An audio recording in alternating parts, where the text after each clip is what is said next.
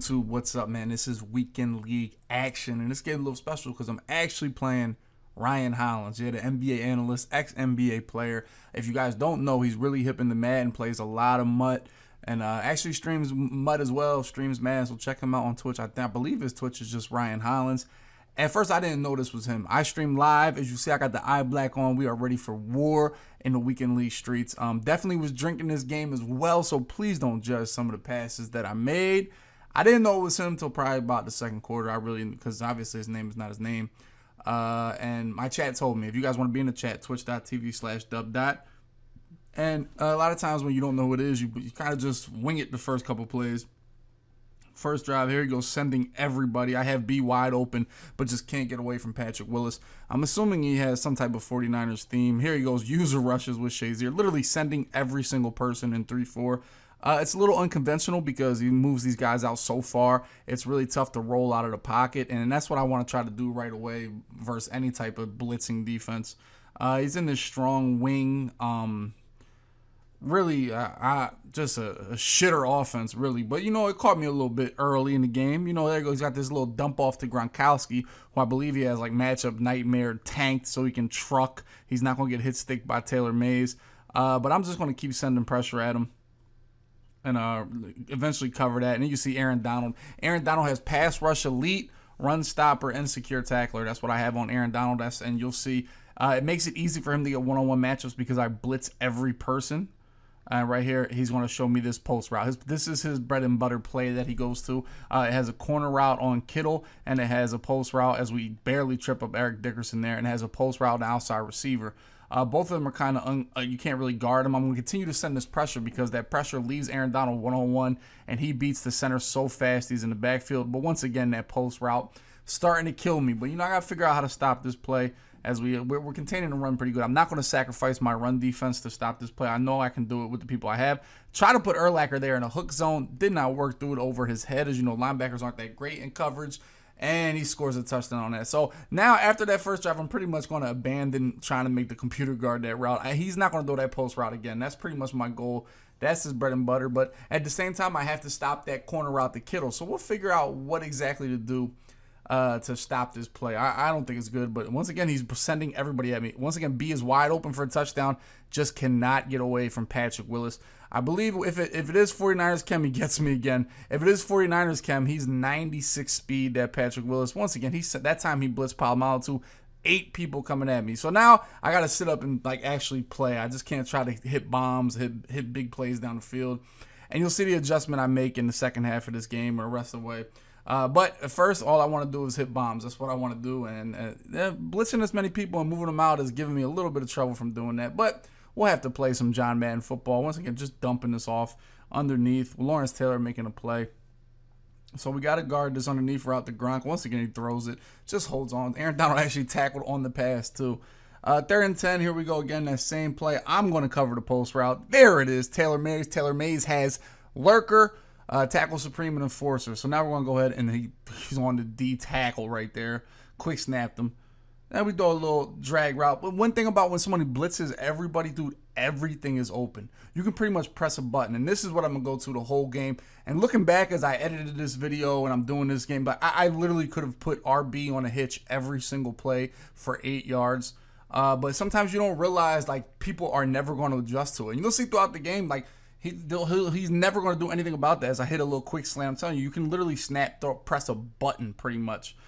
Vic has a great release. That's why I like him over Lamar. And that time we get away from Patrick Willis. I like him over Lamar. I like him over Mahomes because he can pass in the pocket really fast. Once again, hitch right here, RB. Terrell Owens. I should have put Calvin there because I actually believe I have curl specialist on Calvin. But literally all play. Now this time I'm running out of time in the half here as I use my timeout. So it's tough to keep throwing that as I go for a bigger play. Just nothing, man. If I try to let things develop downfield, Patrick Willis in his 96 speed is coming to get me. Once again, Terrell Owens, I'm in field goal range, running out of timeout, so I'm going to go to the spike here. We spiked the ball here, 20 seconds. And this is a time where it's like, bro, I don't really have a lot of time to do anything special. Once again, hitch again. Terrell Owens, he drops that one. It didn't really matter because I really need a clock stop more than I need those 4 yards. That time he gets around the edge, but I get out there. Can I get over top to Calvin? No. Drops the ball. So I settled for 3 there. But like I said, I switched it up. You know, I'm not going to try to roll out every single play. Like, if you're going to give me this 8-yard hitch, I have to take it, man. And that's the thing about these pressures, man. With people, especially this time of year, I know you guys are probably dealing with this 3-4. All these outside linebackers are so fast that it makes it a little bit tougher to move the ball. Early in the year, you know, when it was 85 speed linebackers, I mean, it was a little bit easier to pop. As no time left in the half, he goes up top over here to Calvin. But I got Night Train Lane. Comes down with the pick. And we're going to halftime. Like I said, I mean, the first 2 drives I was playing around, rushing things, and didn't get any points on the board. But I got to sit up, lock in, and just make some good plays on offense. That's all. And like I said, I had been drinking. So things are a little bit tougher as you go on with the game here. But like I said, his one pass play, we're going to have that pretty much strapped. What I'm going to do actually is, as you guys know, there's a corner route to the tight end. And what I'm going to do here is my outside corner, I'm actually going to put Sean Taylor at the outside corner. This is a single back, some 5 tight end shit, and we blow that up. But I'm going to put my outside corner and put Sean Taylor there. I put Lattimore on Kittle, and I'm actually going to put Sean Taylor in my outside corner in a deep quarter zone. Right here, you'll see it. Boom. Bang. A cloud flat would have went too far to the outside, but a deep quarter runs right with that corner route and stops it. And I still have Lattimore manned up on him, and I can go guard that post route on the left side. So really just a nice adjustment I made there to able to get that pick with Sean Taylor. And right now I feel like he's never going to score another point. Literally, that is how I feel. Like, this offense will never score another point on me as we blow up the run right there. Clowney, I don't care how outdated his card is. He is just a glitch, forever a glitch. Throws in a flat here to that Gronk. Boom, truck Sean Taylor. So now I got to start worrying about that little flat pass to Gronk. But the one thing about when you're sending 7 people every time, when he puts somebody out in the flat right there, he's going to look to throw to the guy in the flat. So if Gronk is on a route, as I put Sean Taylor that time in a cloud zone, pick them off. I'm telling you, just make the right adjustments for the right thing. Right now, I feel like this game is good. This game is going great. That's how I feel. Nothing else is going to happen. Just take it nice and easy. Hitch again. Just literally, this play is wide open. The hitch. Here you go again. Oh, and that time, I assumed he would go guard the hitch, but he literally has never guarded the hitch, and it drives me crazy. As there goes Aaron Donald again, getting crazy, going wild. Just keep sending that pressure. Aaron Donald's going to make some plays. Sean Taylor's make that tackle right there on Gronk, and we're good. Nothing to really worry about. Once again, he max protects. I got the post. There's Aaron Donald again, killing it. 4 sacks for Aaron Donald. Like I said, you can't. I just have to keep throwing this hitch. I have to keep throwing the hitch. He's not going to guard it. He's not going to guard it. He's not going to guard it. We see here again, like, I just got to keep peppering it. But right there, I see he manned up the outside corner on the hitch. Yeah, I saw that, you know. So the next play, you know what we're going to. Going up top, Tyreek Hill. Great throw by Michael Vick from the pocket, and we're going to take that to the Baja. I see what you're doing. Don't try to be cute, man. That's the one thing, man. Even when you get sacked or when you do an incompletion, try to look where the secondary is after you get sacked or after you do an incompletion, because it can give you tips to what type of coverage they think is working versus you, and they're going to keep going to. That time explosive. Now I'm up 10 points, man. This game is cooked. I'm not losing to an NBA player, an NBA analyst. There's no chance. No matter how good blitz 8 people is and how good running stretch is, I should never lose to an NBA analyst ever.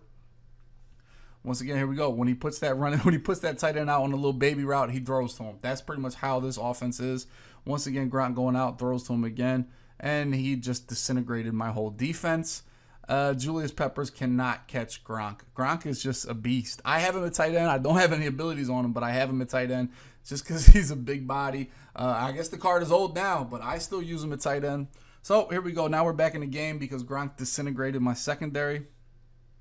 And we just got to keep making some plays here. And the first play, we're going to throw a pick. Like I told you, don't judge some of these decisions I made. Huge play right here by Gronk by making this tackle. Just trying to get greedy. I don't want to throw the hitch every play. It's not fun. It's not fun to throw the hitch every play. You know what I mean, YouTube? You know, and one of my problems is just impatience.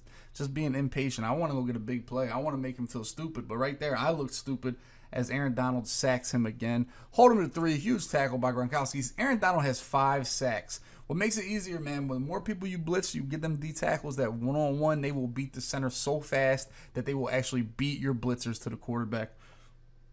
So here we go. We're in a tie game right here. Let's just go back to the bread and butter. He has not covered it all game. Hitch right there. Nowhere to go with. This time he's actually in coverage. Man, I want to throw the X. I want to throw the X. I want to throw the X. Oh, man, but just take right there. First down. We're going to use a little clock now because if I do get stopped, he can't go down and score and get a field goal. Throw it underneath the Gronk. fall forward just a little bit, get a nice 8 yards. That's fine. We're going to use a little bit more clock underneath to Westbrook. That's one thing about what makes the Blitz 8 so good. It's tough to really get yards after the catch. I get the first down on the blast. That's what I like about the blast. It's tough to get yards after the, and this is crazy that his blitzer actually went for a pick and dropped the pick. Absolutely insane if it gets to that. Once again, that time I tried to go to the right side curl when I should have just threw the hitch again. This time, doesn't guard the hitch again. Actually picked me off just running underneath Gronkowski, picking that off. But like I said, that's why we use that clock before the half, so he really doesn't have that much time left. He tries to go up top. Need an interception right there. One thing that's good about this game is that more often than not, when they throw a cover pass like that, you get an interception. Sean Taylor making a huge tackle right here on Gronk. He's running out of time. 12 seconds left, and we go get him right there. Deion Jones. We're going to call a timeout. Make sure he punts me the ball.